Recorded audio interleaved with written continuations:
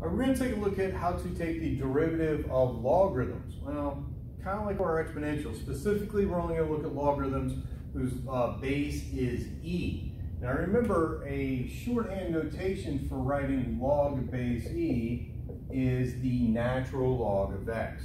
So we're going to need a couple of rules here, just like we had for our exponentials.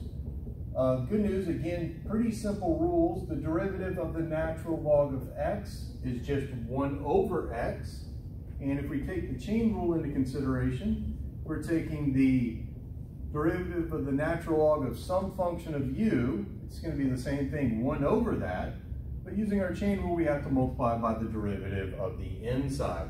So again, kind of two rules that are going to come into play, and we're just going to see how those interact with all the other rules that we've seen in the past. So find the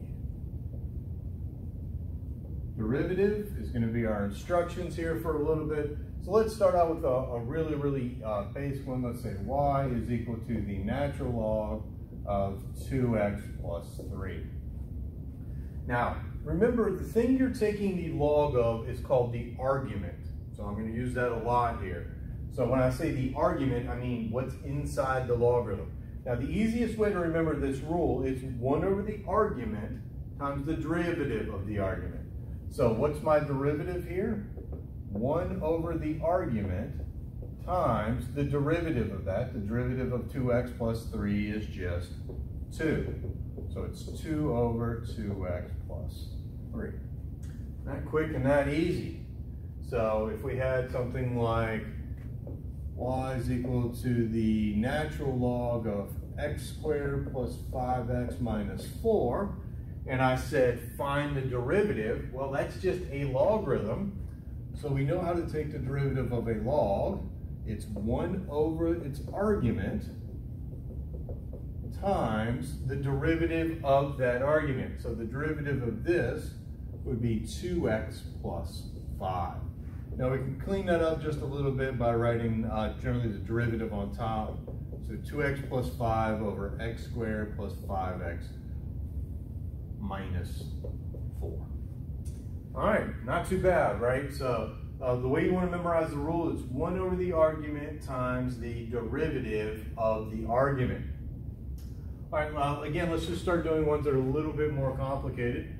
What if I said it is x squared natural log of x?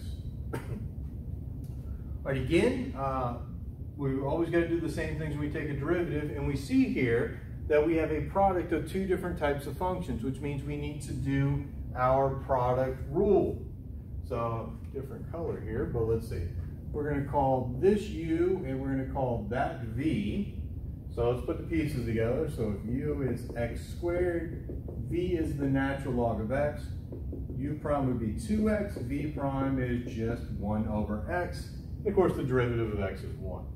Okay, putting our product rule together, u prime times v, so our derivative is going to be 2x ln x plus v prime times u, so that's 1 over x times x squared. So that second term there can reduce a little bit, and one of the x's cancel, and we just have x. Okay, so notice the product rule didn't change at all. We just added another derivative rule into the mix. So let's go way back over here and try 1 or 2 more of these. Again, I'm going to leave the directions over there saying find the derivative. What if I said y is equal to the natural log of x all over x to the 4th? Okay, so here you can see, well, I have this fraction with 2 different functions, so I'm probably going to have to use my quotient rule.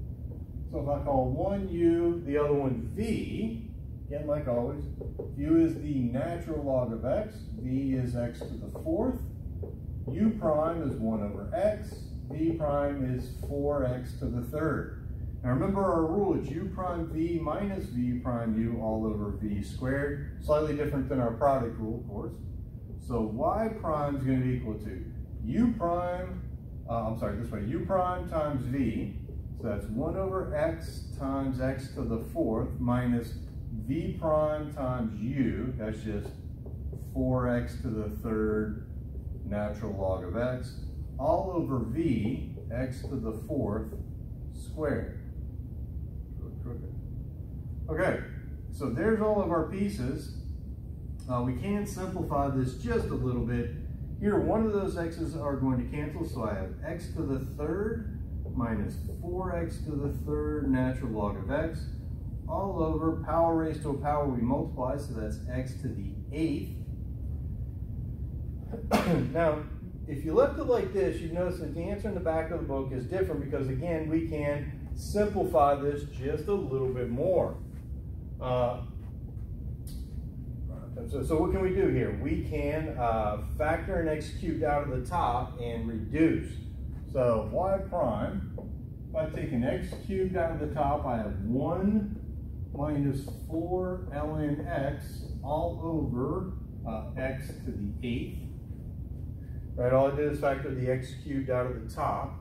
Now we can reduce some x's, so y prime would be 1 minus 4 ln x all over x to the 5th. Okay, so there we go. This one actually simplified quite a bit from our original answer. Sometimes it happens, sometimes it doesn't, but always look to simplify. Now there's another nice technique that we can do with logarithms when we've taken the log of a really complicated expression, or the derivative of a log. So let's see if I said y is equal to the natural log of, let's do x plus 3, x plus 4.